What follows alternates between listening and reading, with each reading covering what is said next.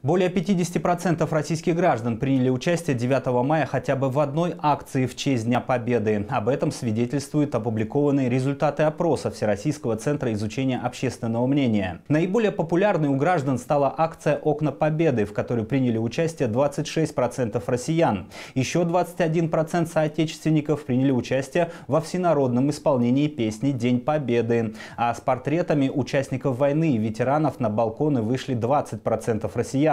Каждый 10-й из числа осведомленных об акциях участвовал в поздравлении ветеранов во дворах домов, а 69% опрошенных хотели бы, чтобы это мероприятие было организовано и в следующем году, вместе с традиционными мероприятиями в привычном формате. Порядка 62% опрошенных считают, что праздничные мероприятия в честь Дня Победы в 2020 году привели к появлению чувства душевного подъема и ощущения единения народа.